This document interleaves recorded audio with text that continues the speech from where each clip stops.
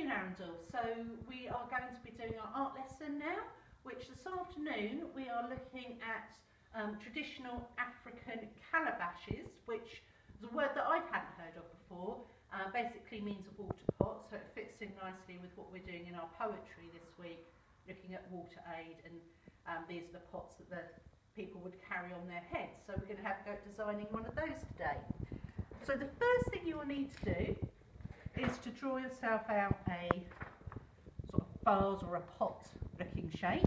I have put some examples on your resources on Google Classroom to give you some ideas, but you'll obviously need to do it quite nice and big. So once you've drawn your pot, remember it's a three-dimensional object, so you need that kind of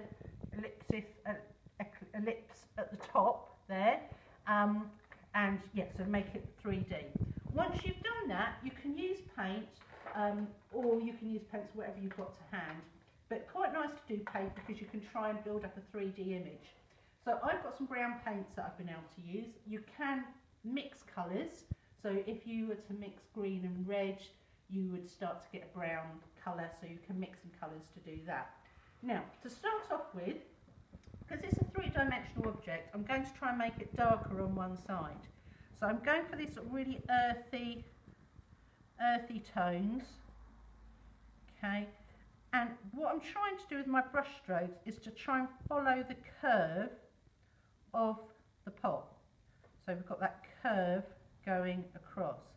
And I'm purposely doing it on one side first, because then when I come to do the other side, I might start to add in just a little bit of white, just to make it a bit lighter on the other side, so that you've got a dark side and a light side. So you've got that shading that you're doing, building up that 3D image. Another way of doing it is you can go all the way across with one dark colour,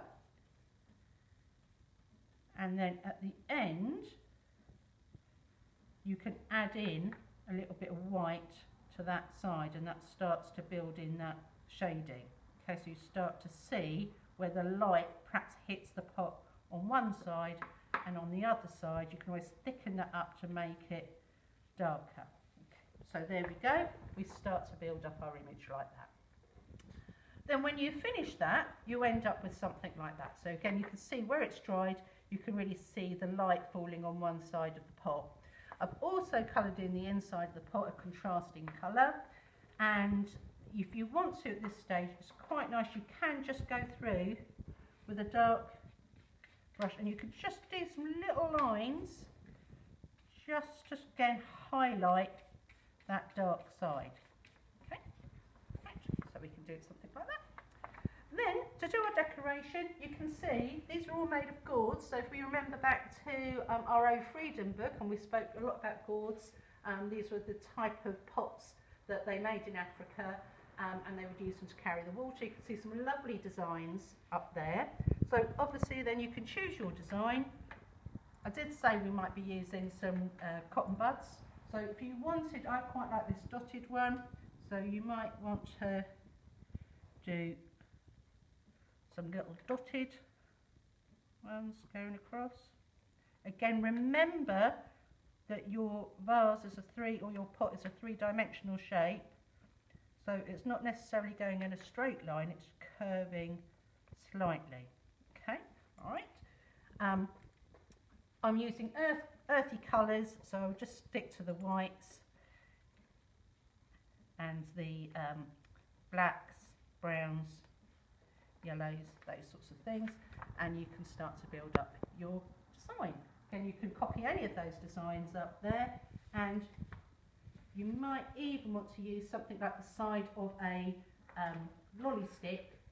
Would help, you can actually then use like that to make straight lines as well as the dots. But I'd love to see what designs you do. Have a go at home, and don't forget to send them in on Google Classroom. Bye bye.